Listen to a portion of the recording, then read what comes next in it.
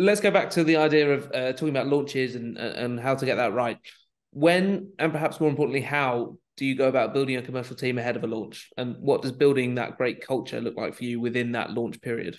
Hiring a great team, and that's where folks like you come in, it beyond your own personal network, because when you work with people, there's something about getting in a room and knowing each other's ebb and flow, your cadence, and being able to act. You have to be mindful, though, that you don't become a clique.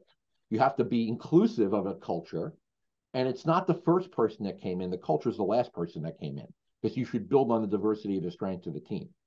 So I think word of mouth and connecting with your network is important. Finding great recruiters who understand what you're looking for and working with a few.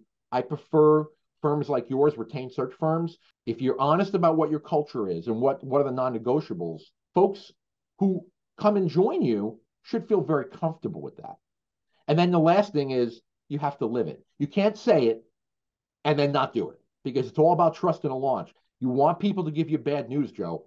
You want people to feel comfortable to say, this isn't working, or what are we doing? And also you want like, hey, this is a great job. But you need to build that trust, and a culture allows you to do that. And if you don't model that, you won't get it.